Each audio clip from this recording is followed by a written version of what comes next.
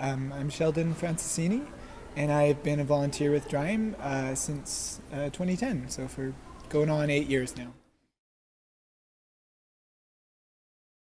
I had done a school with Youth with a Mission, or YWAM, and got into doing some street ministry, doing some evangelism there. And when I came back from that, I really wanted to try doing that in my own city. And I had a theater background too, so Drime was kind of a natural fit. On top of the kind of just awesome community, it being really fun to be a part of and just encouraging in my faith, I think two things kind of stand out to me. That the way that the tool we have to share the gospel through the dramas on the streets, it just naturally draws people to us. People are curious, people want to come and watch, and they're interested in engaging, finding out what's going on, and the kind of personal connection they have with the characters in the dramas.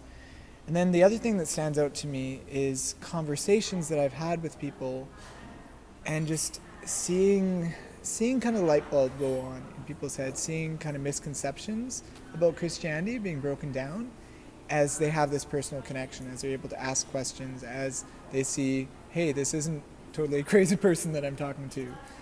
And so that's really awesome to see.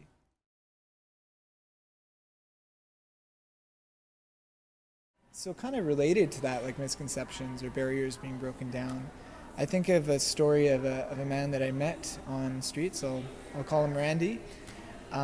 He was watching us, kind of sitting on a bench nearby, having a drink, smoking a joint, and I just went and started talking with him because he was watching our dramas, and he at first was kind of dismissing, like, oh, I don't believe in any supernatural, I don't think there's a heaven or hell or something like that.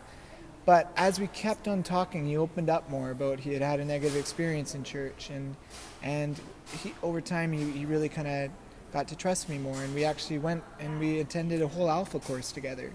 And it's just amazing to see the change in his life. Now I still see him, and this started a few years ago, and he's really seeking more, and he's open, and he's really curious. He's always asking questions now about the dramas, about the gospel, and so it's really exciting to see the change that's happened there.